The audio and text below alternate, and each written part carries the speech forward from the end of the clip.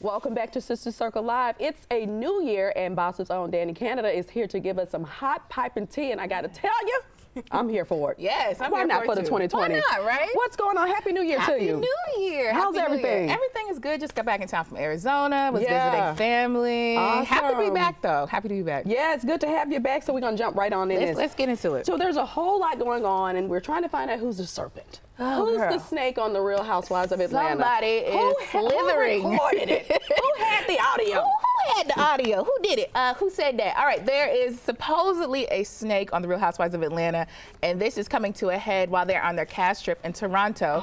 So on the last episode, we have this new trio. It is Candy, it is Kenya, and Portia, and they confronted newbie Giovanna, who they believe is the snake. Now, all of the fans are saying, it's definitely you. I know you recorded Cynthia Bailey talking about Nene Leakes, and she sent out this video, and she said that's absolutely not true. These ladies are foo-foo, AKA fake.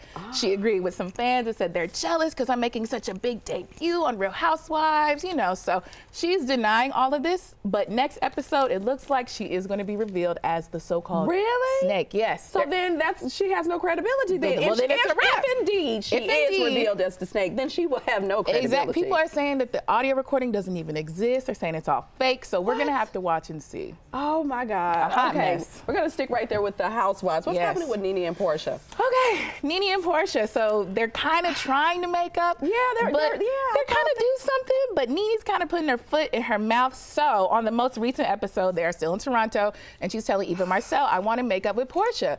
But Eva brought up the fact that Nene sent out these nasty text messages to Portia. She told her that she was fat. She called her Miss Piggy. It was really nasty. Did she really do that? She really did. Actually, it was this whole text exchange. So Portia has the receipt. Portia has the receipt. She leaked them out to the press. Everyone saw them. And Nene said, well, not really, because I mean, she was fat before she got pregnant. So it doesn't really count. And so fans were really mad about this. Like, first of all, Portia's not fat at all. No, honey, that's a big fat woman. Hello, she is curvy. There's a difference. She's very curvy. And then second of all, if that's someone you're trying to rebuild a friendship with, why would you say that? Yeah.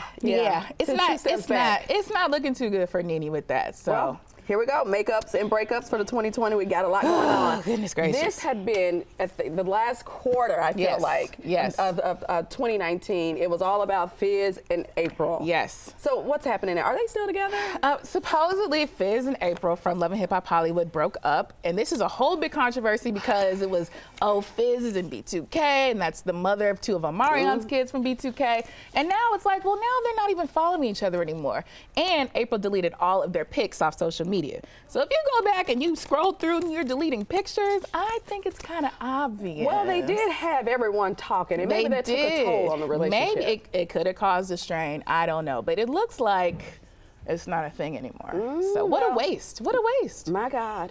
I mean, that was... it was messy. That was real messy. Yeah, you know. So many people in the world you can date. Be with. And you're with your bandmate's ex who has his children, and then now you're not even on the Millennium Tour anymore. It was all for nothing. My God. Well, the heat is not the only thing that's hot in Miami. Let's talk a little bit about Lori Harvey and Diddy and Future, honey. They got the whole trio down there. What happened? Hot girl Lori Harvey. She is having the time of her life. So right now she is no longer with Diddy. Allegedly she was dating him last. Was she really dating him? I think something was going on. If you remember, one of the Combs kids kind of hinted toward it, said they were doing their own kind of thing. So it seems like something was going on with Diddy. They're no longer a thing. She's now dating Future. Don't ask me why. Future and Diddy were actually hanging out in Miami on jet skis together, which is a little awkward. But Diddy's not bothered because he seemingly has a new boo. I heard. So her name is Jordan Azuna. She's 28 years old. She's a former Hooters waitress. She's a model. She was tied to Tyga. What she modeled where? She, Instagram and stuff. You know, so she came up from Hooters. Okay, very good then. No problem. Yeah, so but she also has YouTube. You know, she's gonna make it happen. Yeah. But let's talk about Drea Michelle. That is my girl. Drea. Oh, yes, I love Drea. Yeah. So she's not with her fiance anymore? She is not with Orlando Scandrick. So Orlando and Drea got engaged in 2015. They are actually no longer together. She broke the news and said, we haven't been together since December. So she's a free agent. She is. So since she's such a free agent, she might have a new boo. There is this NFL player she was spotted out with. His name is Corey Coleman. He plays for the New York Giants. He is a wide receiver. He's very cute. And so she was spotted out on a date with him, and people are like, okay. But it's probably just a date. It probably was just nothing People have serious. to stop. They probably just went out for, you know, some salads. That's it. Casual salad eating, you know, That's it. between and sweet friends. tea, that's all. Yeah. But listen, do not go anywhere. We definitely have more with Dani when we come back. These cards are piping hot. Stay right there. Steamy. Welcome back to Sister Circle Live, and I'm here with one of my favorite girls, Bossip Deputy Editor, Dani Canada. Yes, ma'am. What's going on, girl? Girl, we got to talk about Monica. We do, but I'm not really mad at her because I actually have criteria myself when it comes down to dating men. I don't think anything is wrong with that. I think it's good to have standards. It's good to say what you want. So Monica is being very vocal about this. So as we all know, she's newly single. She's starting off 2020 as a single woman. Yes, she is. Her divorce was finalized in October from Shannon Brown. So now she's just casually letting the gram know what she's looking for. As she should. She wants someone God-fearing, hardworking, honest, with principles and integrity that will never be compromised. And she said there is a height requirement for this ride.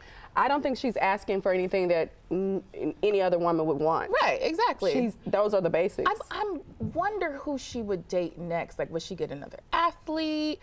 Would she get someone in the music industry? Not really sure. I don't know. I don't know for Monica, but I see nothing wrong with. She's a laid-back, easygoing girl. She's definitely, she's really definitely chill, loved. So. Yeah.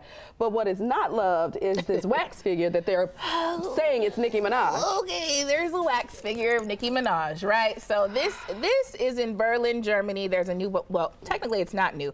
So actually, this wax figure came out in 2015. That's horrible. But it was moved to Berlin recently, and fans got a hold of it, and they are so confused. They're like, that doesn't look like Onika Mirage to me. I don't know who this is. So people are crying foul about it. But what's actually interesting is Nicki likes it. Really? Nicki likes it. Nicki actually signed off on it when it first came out because this is her wax figure in Las Vegas. So I just personally think that someone could have done a lot better. Listen, it's always a pleasure to have you here.